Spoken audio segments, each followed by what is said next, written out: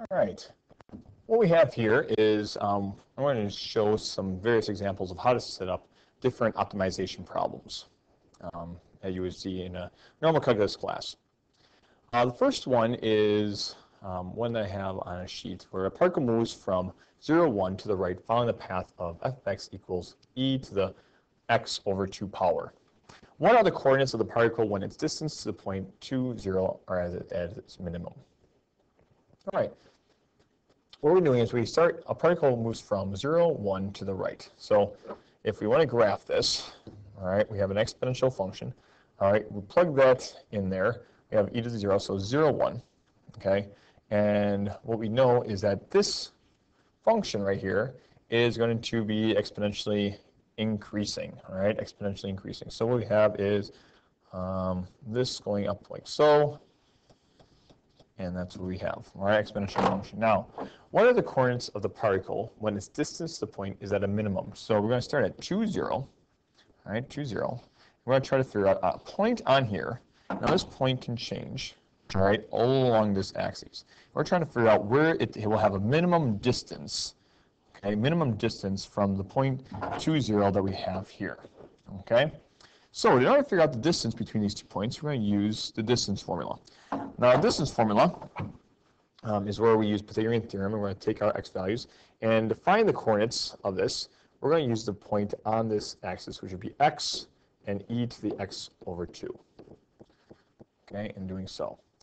Now, from here, what we're going to do is we're going to set up the distance formula by taking our 1 point, which is 2, 0, and the distance formula is the square root of, let me take this, we'll have x, all right, minus 2 squared, plus then we'll take our y's, and it'll be e to the x divided by 2 minus 0, and then quantity squared.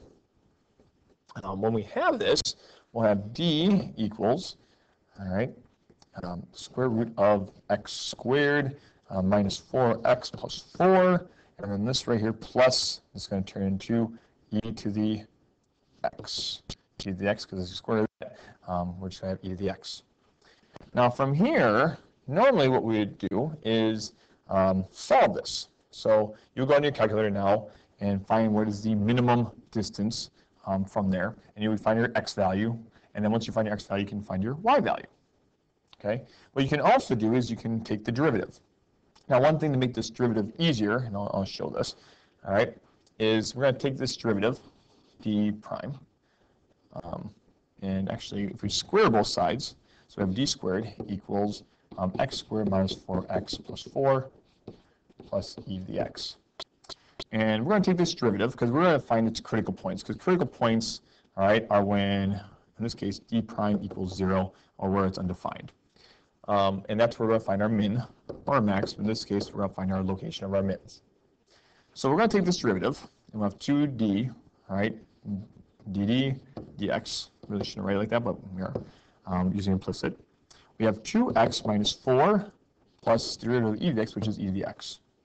Solving for this, we're going to solve for that. We have the derivative of the distance, dx, equals 2x minus 4 plus e to the x all over 2 times d, and we know we have our d value of x squared minus 4x plus 4 plus e to the x. Now, from here, we're going to set this equal to 0, and our value is we're looking for when this equals 0, and that's going to give us our value. So what you normally would do is put this in your calculator and solve.